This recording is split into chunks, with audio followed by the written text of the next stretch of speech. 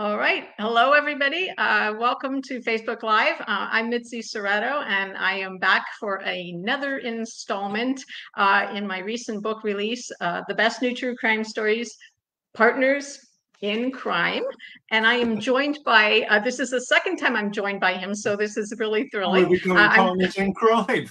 Yeah, partners in crime. Paul Willetts from the UK. Hi, Paul. Hello, hi. How's it going?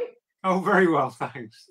Yeah, you were telling me in the green room about your you were in serial killer mode earlier with this creepy ventilator. That probably needs some explaining. I was stripping paint and heavily masked up. So I was saying to Mitzi, it looked a bit like I was sort of dissolving some body in acid. I had so much protective gear on. So well, if your story was sort of themed with that, like the acid bath killer, we would be all set with the yes. in the correct mode. But yeah. Well, I'm really glad we have you back. Actually, just to mention, if anybody wanted to know, and you better want to know, Paul was actually in The Best New True Crime Stories, Well-Mannered Crooks, Rogues, and Criminals. So it's great to have you back. It's always nice when I get people who want to come back and do another story for another book. It was fun. It was a lot of fun. It's a nice opportunity. Thanks. Well, you blew the bank as well for this book because your story's the longest one in there. Oh, right. I didn't realize that. Yeah, I know the books are getting like fatter and fatter, and my publisher's saying, they can't get any fatter. The printing costs are too high. Yeah, I mean, I have a tendency to overrun over word counts and things anyway. Well, I mean, if there's some things just require a lot of detail. Yeah. I mean, I just finished a story for book 7, and it was a real struggle to try to keep it in some. I mean, I think I could literally spin it into a book, but the criminal is so heinous, I don't think I could get a publisher for it. Yes, and there is when it comes down to it, something depressing about spending your sort of life in the company of some monster for 2 years or whatever is required to write a book. I know. And then I would really, in order to actually, if I did want to do the book, I'd need to go and interview the guy, and he's just so horrible. Really? I don't know if I want to go sit across from him at the prison and like chat. Yes, you might find yourself in. Was it Front Page Story, that recent film that 2-3 years ago about the New York Times writer who befriends the murderer and with terrible consequences? Oh. Yeah. Hey, it could happen, Yes. Yeah, I think I just want a quiet life. Right. Yeah, I mean, I must admit, I find myself drawn to a lot of archival-based books that I've written in the past because it simplifies things. You can't get sued by the dead for a start. Yeah, we've had that discussion as well, that if everybody's been dead for at least 1 or 2, a couple hundred years, it's unlikely someone's going to come back and say, hey, you've said something and I don't like it. It is quite disconcerting. The nearest I've ventured into sort of recent history was into the sort of 80s, early 90s, and I felt quite vulnerable in a way, and it made your relationship with the material quite different because there was a fair worry about causing upset to people, never mind libel. Yeah, that's something I'm always thinking of as well, because I tend to do more contemporary pieces and someone's still living, and I don't want to be thinking that if they're reading it, I don't want to be digging the knife in even more, so to speak. Yes. Yeah. Well, Paul's written a really interesting story called Whirlwind Romance. And it does sound so nice. You can sort of see, like, the couple running across the green field, the sheep in the distance, and embracing. Paul, it's not quite like that, is it? Not really. There's a certain amount of irony in that title. In fact, I was thinking about it only today because it's a story that is at the centre of a very famous literary essay. It's at the centre. This essay crops up in the piece I've written. There's a section about the sort of aftermath of this crime, because the crime has been dubbed since it happened by an academic rather wittily or stylishly the blackout Bonnie and Clyde story, because it's about this couple that go on the run and carrying out all sorts of pretty senseless crimes in wartime London in the tail end of the war. Anyway, this particular crime is the centerpiece for a very famous George Orwell essay called The Decline of the English Murder. And I reread it today. Actually, I've got it up on the other half of my screen. I might dip into it. I mean, it's a beautiful essay, you know, very stylishly written, and everything you'd expect from Orwell. However, you know, Orwell was so prescient and so perceptive about all sorts of things that he wasn't about this at all, because he talks about, in the introduction to the piece, he talks about, I mean, it's an oft quoted piece. I'll scroll up to it because it's just such a nice bit of writing.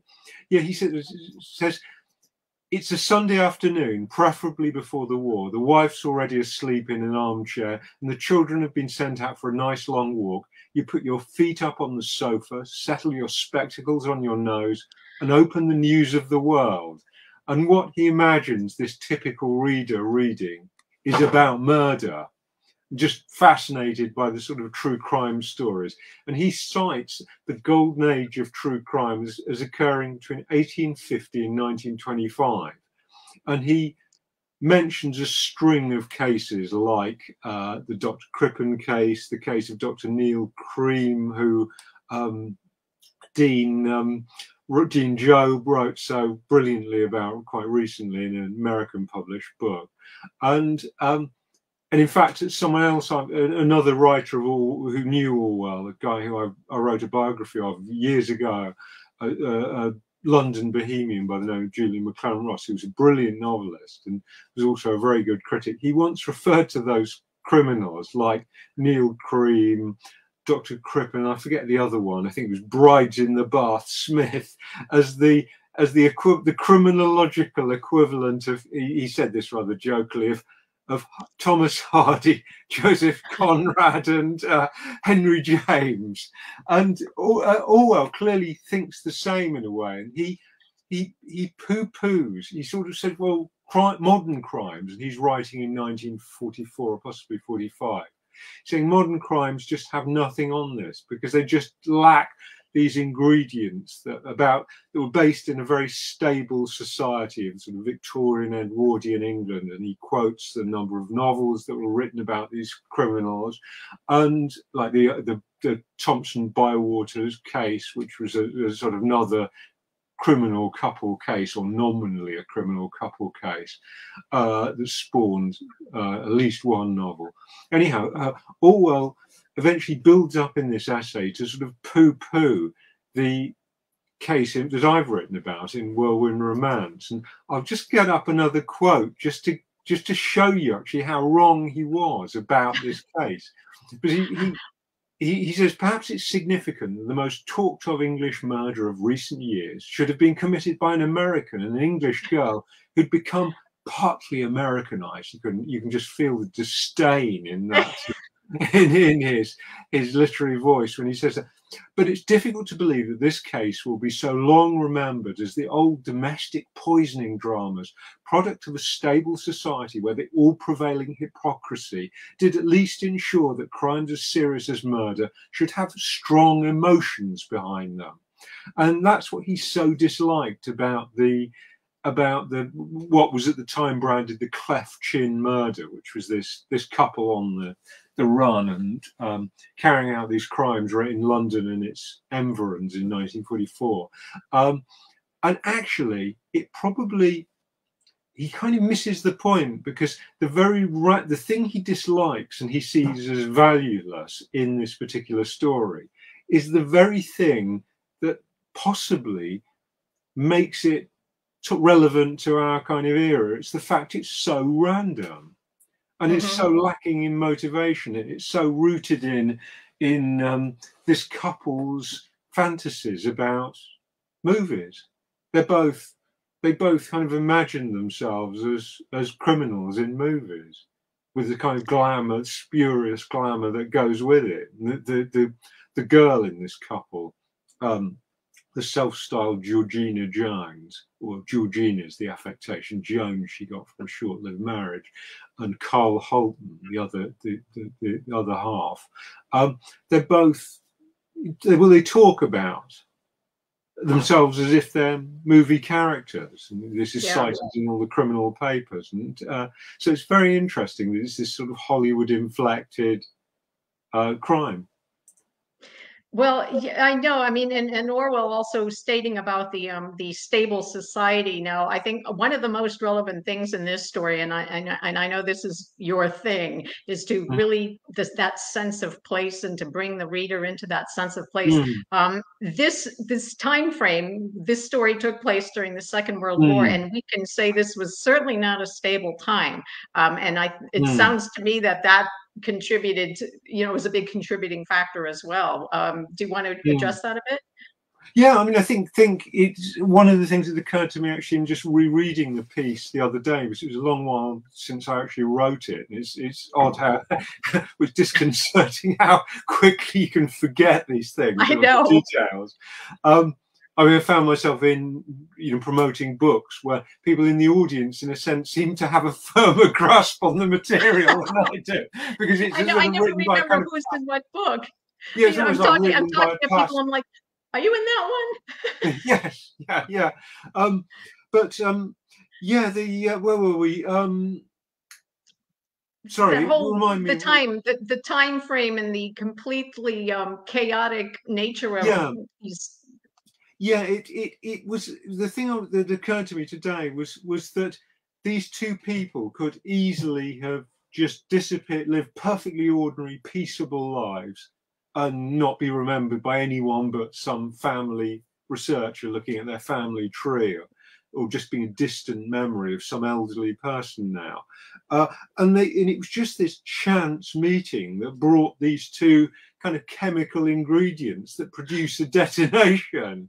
They were just exactly the wrong people to be placed together by chance, and also it was the circumstances. They wouldn't have been brought together had it not been for the war, and it was the war that created this chaotic context for them. And I've, as I say, I've written a lot of historical based sort of what publishers call narrative non-fiction books, some true crime, some on the kind of edge of true crime, and a number set in London of this sort of period. And one of the things that really strikes me about this period that people don't talk about enough, I think, or don't talk about at all, is that because there's always a slightly from a generation before me, that self-satisfied thing about the 60s. This was the sexual revolution. It was the moment that transformed British society and the society, I suppose, in the Anglo-sphere. And actually, it was the 40s. The 40s were the true sexual revolution. And it was the true moment when it shook people. I mean, this is more commonplace, that it questioned sort of gender roles and things and got women out of the home. Endless things have been written about that, but not about this sense that it was a sexually transformative period. It was a period when you could have kind of all sorts of casual encounters, and they were going on all over the place. And there was a kind of degree of sexual license that was really alien to the decades before, and in some ways to the decade afterwards. And it's a fascinating period. I was going to say that when you're thinking death is going to happen at any moment, I think there's any restraint goes out the window as well. Yes, it's that sort of seize the day ethic, I suppose, that people often talk about when they're in oral histories and things of the period. And it would just bring unlikely people together as well, especially in London, because it was so fantastic. It was the world's leading city at that point, in all sorts of ways, and it was among the world's most cosmopolitan cities, because you had the people from armies all over the world there. And one of the, as you were saying in your original question, one of the things that really attracts me to historical writing, whether or not historical non-fiction, is that, I mean, I've come from a slightly odd background for a non-fiction writer, in that it's heavily kind of fine art. My background's heavily fine art. That both my parents were painters, and I've there are other connections, sort of visual arts connections, and I suppose through that I'm always interested in the visuals within these things, and I'm very keen to, in the way that if a portrait painter would traditionally try and set the sitter in, well, surround them with things that reflect the personality, and often making some kind of witty comment, or sometimes making some kind of witty comment. And so I'm very keen to, say, in writing a biography or anything else, not to sort of abstract the person at the center of it from that world, which is, I think, is all too often done. So I'm very keen to get a sense of the world they're moving through and what it looks and feels and smells like. And when you start doing that kind of minute level investigation, which can obviously just take over and become a bit too much, but so if you're wanting to recreate, if you found some archival account of people moving across London on a specific day, at a specific moment, there are ways. The London Met Office, or sorry, not the London Met, the Met Office, the British Weather Archive, has incredibly detailed material about specific moments in specific places.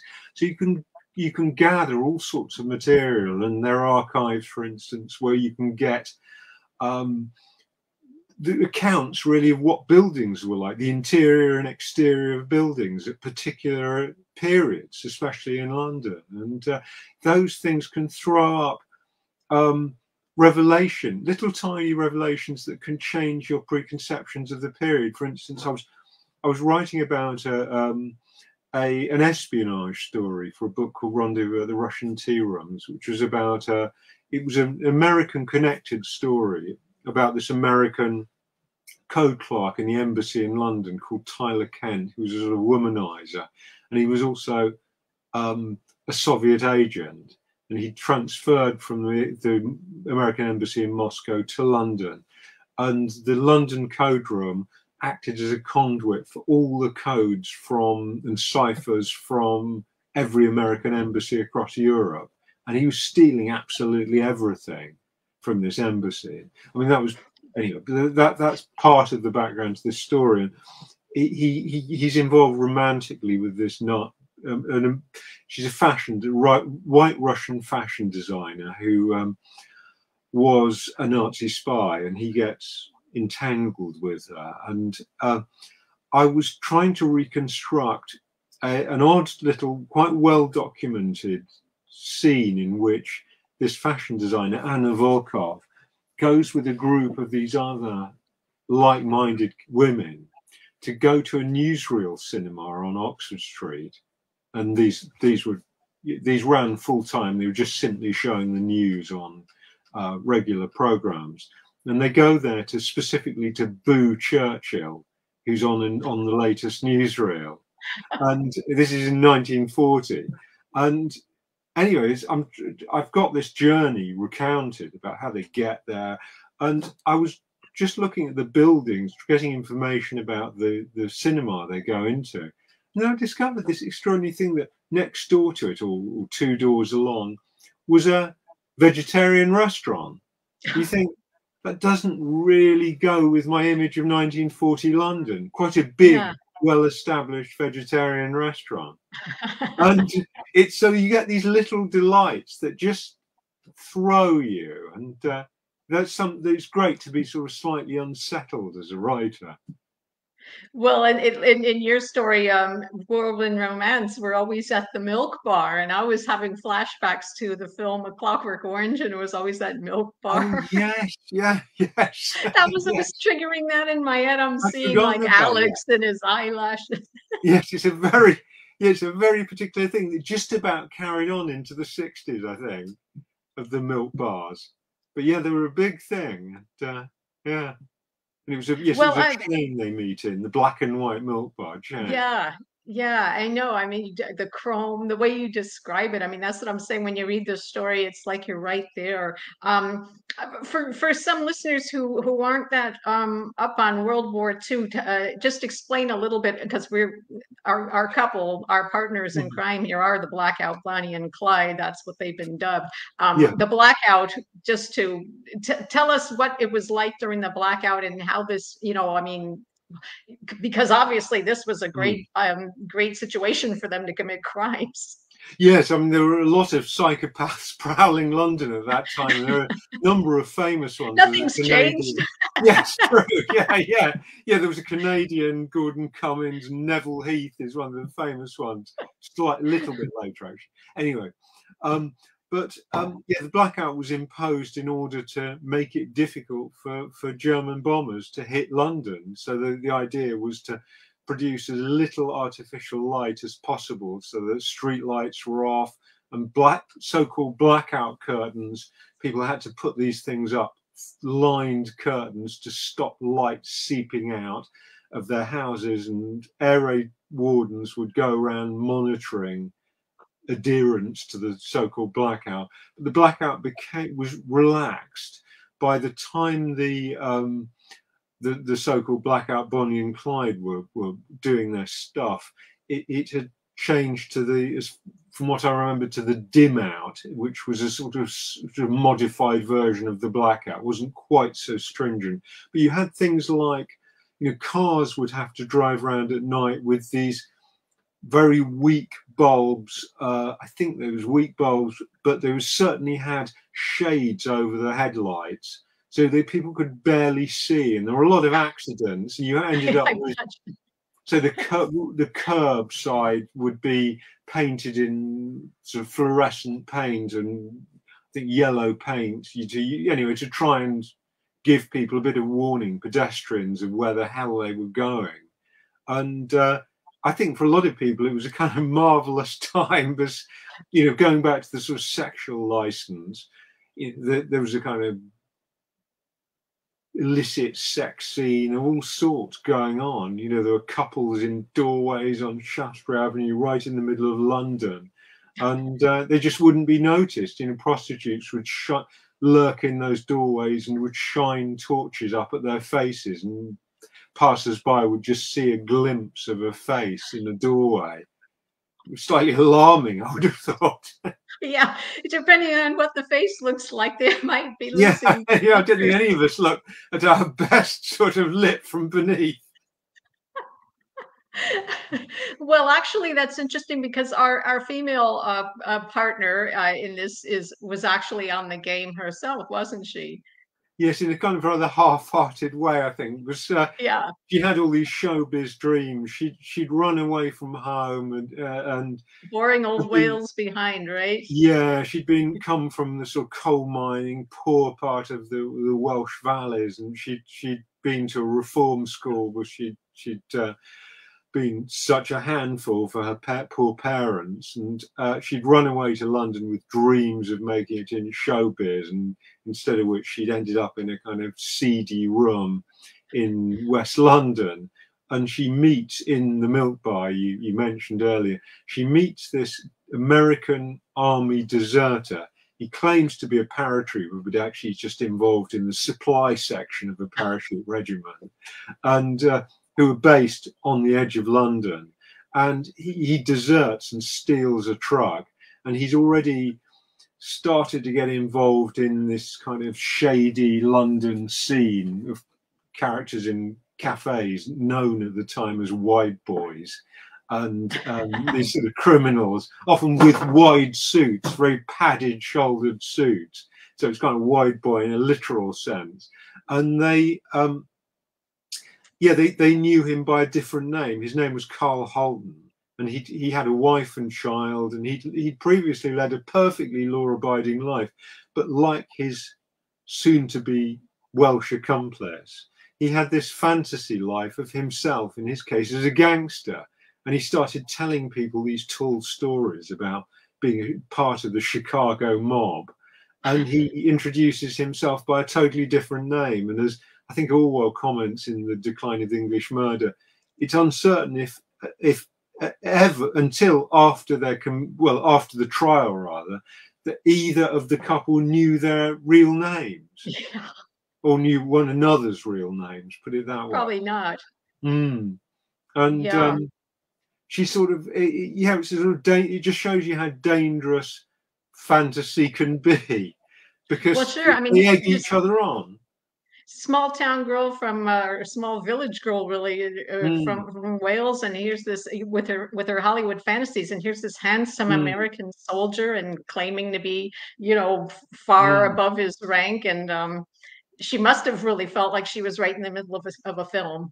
Yes, I'm sure she did, and he was trying to live up to her image of him, having told her about being a Chicago gangster, and it has completely appalling, tragic results. And one of the things that interested me in the story, I'd known about the story for a long time. One of the things, as I say, that interested me was the way it's had sort of echoes through the years afterwards. Contrary to what Orwell said, it wasn't forgotten. That pretty soon afterwards, it inspired a very, very good novel by a now rather forgotten author called Arthur Laburn. Though he has connections to quite well-known things, because his novel was the basis for Hitchcock's Frenzy, a late 1960s Hitchcock thriller. Not one of the best, but that's based on a Laburn novel called Goodbye Piccadilly, Farewell Leicester Square, which is a song lyric, isn't it? And anyway, yeah, Arthur Laburn, coincidentally, just before writing my piece about the Blackout Bonnie and Clyde, I have a novelist friend who's a very successful novelist who has a sideline in reissuing London, but mainly London-based, kind of working class, mid-20th century novels. And we've often swapped kind of notes, and I've encouraged him to reissue things. I encouraged him a few years back to reissue another Arthur Laburn novel called It Always Rains on Sunday, which spawned a brilliant Ealing Studios British film noir. It's wonderful. I mean, really, it's worth tracking down if you haven't seen it. I haven't. I like the sound of this. It's a brilliant novel as well. It's set over a single day in the East End, with a crime threading these various lives interwoven around a criminal theme. And yeah, it formed the basis for a brilliant movie by the director of Kind Hearts and Coronets, the sort of black comedy, serial killing, Ealing comedy movie from the 1950s, or 40s, I forget the date. Anyway, 40s, I think. And yeah, anyway, but scrolling back, I'd been asked, just before writing the piece about the Blackout Bonnie and Clyde, I've been asked by this friend who runs this London Books company to do an introduction to another Arthur Laburn novel, a Brighton set one from the 50s called Brighton Belle. And I said to my friend, would it be all right, because I'm fascinated by Arthur Laburn's life, could I write a short biography of him to go with the book? And we got a bit carried away, going back to word count, got totally carried away. What was supposed to be a biographical essay turned into something much more extensive. But it was a fascinating trawl through into this world. And as a result, I got a lot of, when I came to write the Blackout Bonnie and Clyde piece, I knew a lot about Arthur Laburn and about this novel based on the criminal couple.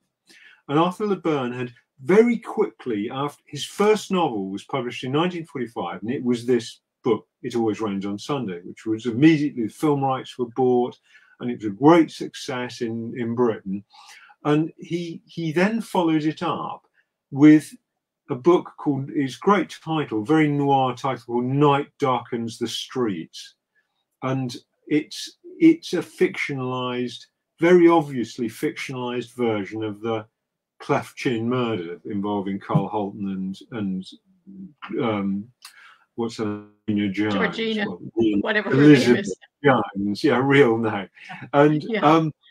And yeah, Arthur LeBurn created this novel, which was then filmed less successfully than It Always Rains on Sundays, and it was or Sunday rather, singular. And yeah, it was fascinating to plot the development of this novel through the paperwork I managed to find, and the novel.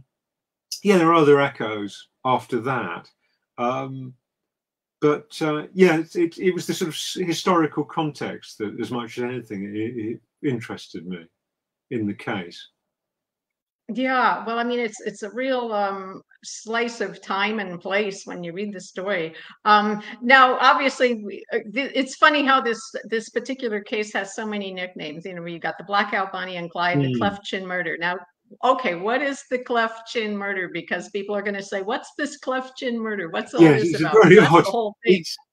It's about the victim. Well, there was a senseless murder carried out by Cole Holton, really to impress his girlfriend, where they pick up this taxi, catch this taxi in the blacked out London, and then Cole Holton shoots dead this poor taxi driver, and he's the owner of the cleft chin being a dimpled chin, having a cleft in that chin. So he's got this rather sort of Kirk Douglas like chin. Because there are lots of photos on the newspaper, in the newspaper coverage of this guy, and that's the shorthand. And there was another. None of them were very catchy names. You know, sometimes how a lot of these crimes can become famous because, say, the police or the newspaper reporters coin some very snappy name for the case, and that can, a bit like launching. I suppose it's almost like launching a product, isn't it? Yeah, yeah. I mean, in a Sadly, it is. horrible way, Yeah, yes. that people create a kind of logo and a name for these things. And this particular case, at one point, one newspaper kept calling it the man with the ink-stained fingers, you know, which was hardly catchy. There's no cachet there. No, and yeah, and anyway, it tends just to be referred to in history books as a sort of Holton Jones murder, and it's become sort of emblematic of this lawlessness, which really reached a crescendo after the war, that afflicted London. You know, it was an extraordinary amount of crime in the wake of the war. So by 1947, there were enormous numbers of guns circulating around London, and the crime, the number of teenagers. I mean, I know this having written a kind of true crime procedural about a case in 1947, which was represented the zenith or the nadir, depending on how you look at it, of this post-war crime wave, and there was some dizzying percentage of under 20s, and it was young people with criminal records in London at that time. It was something like 18%. Yeah, extraordinary. And this particular the crime I'd written about was again, it was the sort of crime that Orwell would have disdained.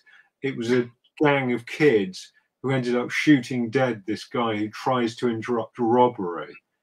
They robbed this pawnbrokers in the West End of London, and they're running away.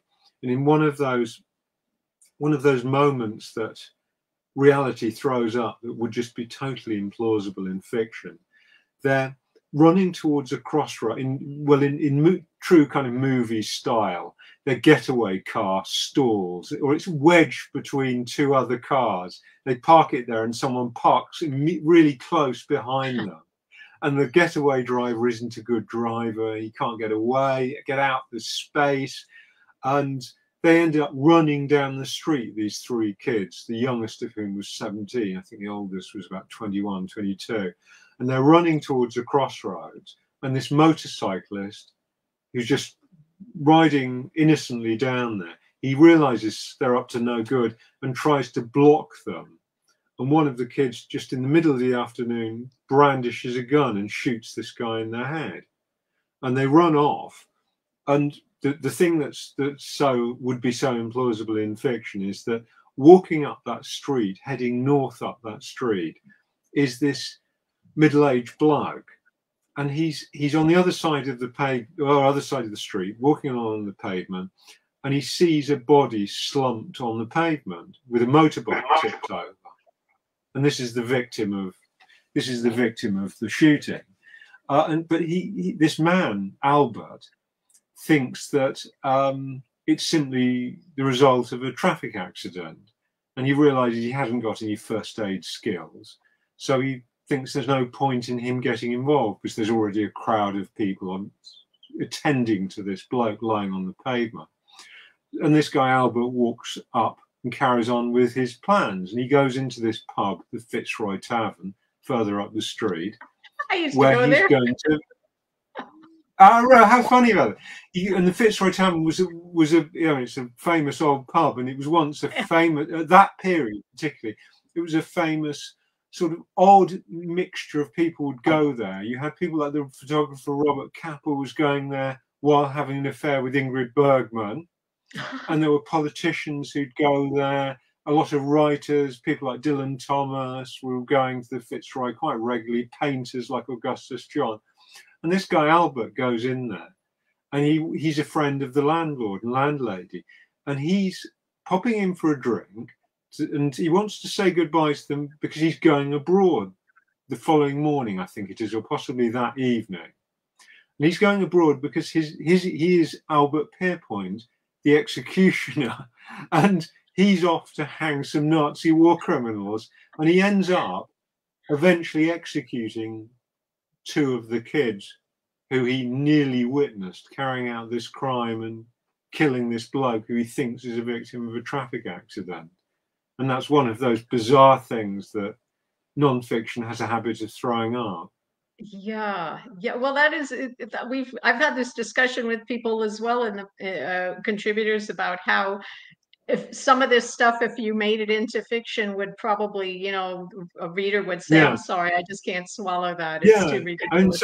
I love the stuff I love the funny stuff. I mean, every now and then, there was a true crime. There was a true crime element to it. I wrote a book about a London club owner, sort of nightclub owner and property magnate named Paul Raymond, who wouldn't mean a lot to American viewers. And the book, which was called Members Only, got filmed with Steve Coogan as Paul Raymond. It was filmed under the title The Look of Love. And anyway, but the main reason for mentioning this was that when I was researching the book, I used freedom of information to extract a file that hadn't been seen out of the Metropolitan Police, London Police, about Paul Raymond had been the subject of this quite long-running blackmail attempt, and he was receiving these phone calls, or his club, which was this late 50s, it opened, called the Raymond Review Bar, and it was this kind of cabaret come strip club but at that stage was very chic, and you get visiting Hollywood stars and all sorts of people who go there. And a few years later you had the Beatles filming part of the Magical Mystery Tour in there. And anyway, Paul Raymond was the subject of all these threatening calls from the IRA, and they were saying, well, we're going to blow up your club if you don't pay us X £1,000. And anyway, these things were getting ever more menacing, and his wife had the brakes on her car sabotaged, and she nearly crashed the car, and it was very sort of scary. And the police files documented, and they started tapping the phones. So I had all these phone transcripts of these blackmail calls from, I can't remember the names of these people, but they were saying, Mr. Raymond, it's the IRA here again. And it reaches this crescendo where Raymond by that stage owns a number of West End theatres, and he's one of the theatres. This is in the late 60s. His girlfriend, he's left his wife and taken up with this glamorous girl who is starring in a West End kind of sex comedy farce at his theatre called Pajama Tops. Anyway, the partner, Fiona Richmond, was a very famous figure of the day in London, and Paul Raymond he's notified the police, and the police start monitoring these calls, and the IRA phone up the Whitehall Theatre, I think it was, that Paul Raymond owned and had his offices in. They say, Mr. Raymond, we want the money now. We need it in a sort of suitcase. And the police are waiting to nab these IRA guys. And Raymond is told to go down to the foyer with this suitcase of money. And in true sort of film style, it's got money on the top, and then it's sort of shredded, like bits of newspaper pretending to be pound notes or £5 notes in bundles, filling up this suitcase. And he goes into the foyer to meet the IRA messenger. And the bloke comes in, and he's not Irish for a start, which is possible, who knows. But that's possibly the first thing that indicates that it might not be what it seems to be. And then this guy says to Paul Raymond, he says, well, while I'm here, he's a sort of youngish bloke, he says, while I'm here, could I have 2 tickets for myself and my wife for pajama tops on Wednesday night? You think this is totally bizarre. And of course, it turns out it's nothing to do with the IRA. It's some sort of, well, criminal. I think he was a painter and decorator. That was it. He was a painter and decorator who had enlisted the help of this young guy who'd answered a job ad, who's desperate for a job. And the painter and decorator employs him supposedly as a painter and decorator, but then forces his employee into being his sidekick in this idiotic blackmail plot. Of course, they were arrested and I think jailed, but they were certainly found guilty. And again, that was one of those things that's just so totally potty. Yeah. Well, our couple in the story definitely, they both seem to be really into their criminal activities. I mean, from what I gather, how you portray the story. They're both really into it. I mean, you were saying too about how Carl, whatever Carl is his name, wants to impress this girl, and you were just saying something, and it triggered in my mind that scene where she wanted a fur coat, and there's some woman walking up the steps to a hotel with a fur coat, and okay, and they just pull up, and Holton nips off and tries to snatch it off this woman coming out of a hotel. And then, of course, she struggles and he panics and charges off. And it's just pathetic and sad and appalling. Well, it's just it's all very spontaneous too. I mean, they didn't really seem to plan. They just opportunistic kind of crimes. Would you say pretty much? Not the brightest as well, I think. No, I mean, I remember you're saying they'll pass this girl riding a bicycle, and they just go and grab her and take her handbag and things like that. It's just the randomness. Sort of desperate as well, because he's so desperate to impress, yet he doesn't really. And I suppose his partner in crime is so naive. She doesn't really question the fact: would a real Chicago gangster start snatching handbags off young girls on a bicycle? Surely they do something a bit grander. This is a very good point. I mean, the people they targeted, it's just, a nickel and dime or pence, whatever you want to say, I mean, what were they doing? The phrase taxi driver. Crime. I mean, I thought of the phrase petty crime. It's the pettiest very petty crime. Yeah. Well, I mean, you were saying that obviously crime was a lot of crime during this particular period, but would you say this couple was sort of unique in the type of crimes that they were committing, or was it more widespread than we might think? It was pretty widespread, really, and there are certainly a number of really notorious cases from that period of all kinds all sorts of psychopaths prowling London, and I'm trying to think of examples. But I mean, there's a hell of a lot of crime in that period, and it was it was termed, one quite famous guy from that period, he was very young, who later becomes a notorious 60s gangster on the fringes of all the sort of world of the craze and things. I remember meeting for other reasons a long time ago, a guy called Frankie Fraser, known as Mad Frankie Fraser, who terrified the craze. Oh God! Yes, I mean seriously, something. yeah.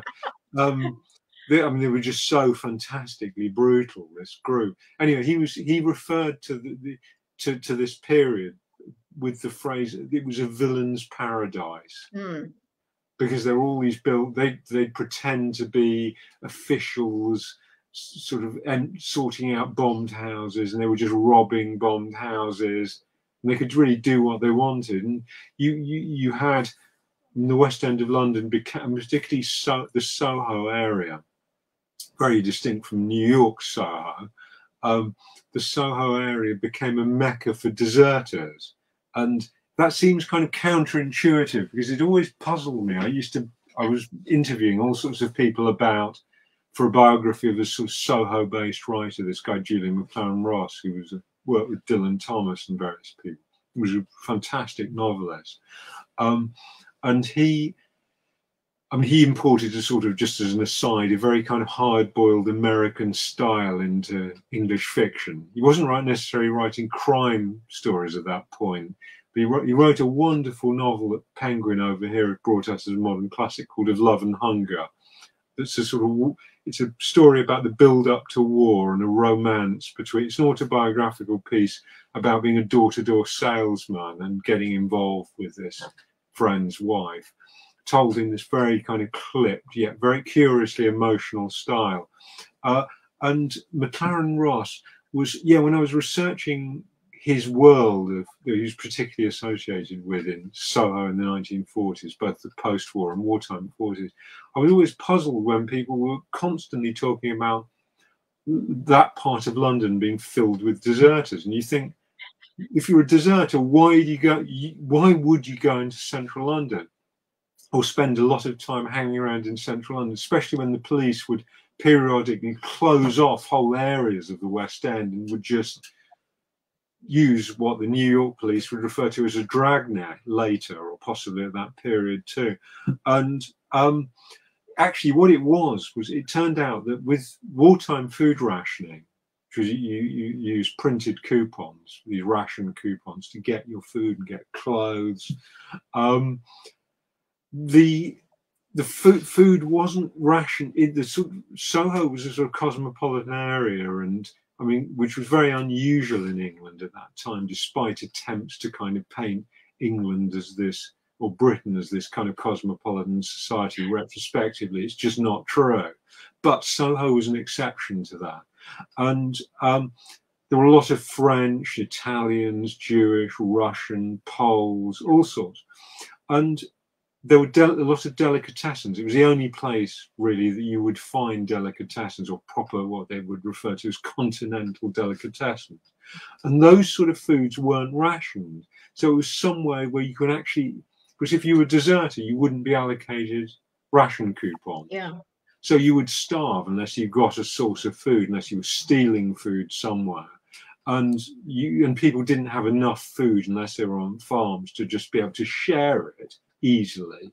So deserters would flock to Soho to have this food that wasn't rationed, like salami and things. I mean, it's sort of bizarre in a way that it just wasn't part of the system. Yeah. So you could, as long as you could get the money, you could eat perfectly well. And it was a sort of thieves and crooks school, right until fairly recent decades. Cafes around there would be, places where you would get all sorts of shady meetings and things, and people.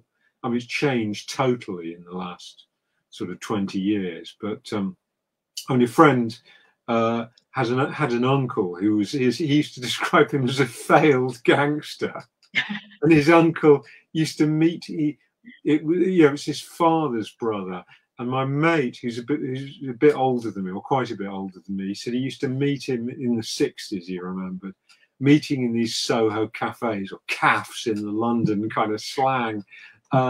And he would meet his uncle there with his dad, and the uncle would forever he'd be on the make, trying to, make money here and there, and with these kind of schemes. And my friend was delighted. I remember when I had a book launch party for the book about this club owner, London club owner, when I was able to introduce my friend to this former sort of very minor kind of gangland figure. He said, "Oh yeah, I remember your uncle." So I thought, what the odds on that? Yeah. Oh my God. That's funny. Well, I mean, you certainly bring us into the time period. I think a lot of this, I mean, obviously a lot of history is lost, and we have our interpretations of what it was like Mm, during the war from mm, cinema and mm, whatnot. But this is certainly an eye opener about what it was like in London at this particular time frame, mm, and well, how it thanks. spawned these types of criminals. Yes, I mean, it was an interesting city at that point. I mean, I have a New Yorker friend, or a couple of New Yorker friends who loved London, and increasingly they'd come over every couple of years, and increasingly they've said, "Well, I'd rather see the rest of Britain because London just feels like New York. It's been homogenized." And I mean, the London that I remember kind of most vividly is gone. And yeah, it was a fascinating city. I'm sure people would say this. Well, as I say, his friend says the same about New York, that people are just Yeah. priced out, the criminals and Yeah, everyone else. No. everything's sort of becoming the same place. It's Yeah, yeah, this is true, sadly, but I yeah, guess that's that. yeah. I found it fascinating. These sort of one aspect of Britain's past is this sort of idea that in pubs and particularly pubs, you would get certain pubs where people would mix from very different social classes and professions and backgrounds. So you get somewhere like the Fitzroy Tavern where you could get someone like, I mean, Ava Gardner used it when she was living in London in the 40s at one point. And you could get her rubbing shoulders with some politician, quite prominent politicians would use it. And then these kind of small time crooks and all sorts of people. And that's a sort of thing that's largely disappeared from that world of English pubs. They've become much more sort of curiously, people would, if you ask some kid now, they probably would claim that our society is much more egalitarian, but actually there's less mixing, which is something I miss. Yeah, yeah. It just sort of goes somewhere, and it's the same kind of people and the same. Yeah, Yeah, it's pretty sort of more stratified in lots of ways, and it's stratified in just ways that are just different, and it's codified in a different way, but it's the same sort of thing. yeah, yeah. Well, it's been really interesting hearing about your story and bringing us into this time. The story, ironically, is called Whirlwind Romance, and it's in the Best New True Crime Stories, Partners in Crime. And Paul Willetts, I've been chatting with, and it's great that you've come back and you've really Oh, thank you for inviting me again. I'm glad I didn't disgrace myself last time. No, you didn't disgrace yourself No, I was last only time. I don't joking. have you on my list with a big line through it. Yeah. Oh, well, thank you so much for coming on, spending time with me, and definitely, Paul's story. It's the longest in the book, so he's broken the Oh, record for the. But it's fascinating, and hear about the Blackout Bonnie and Clyde and the Cleft Chin murder. It's all rolled into one. And is there anything you want to mention that you're doing or want to plug before we go?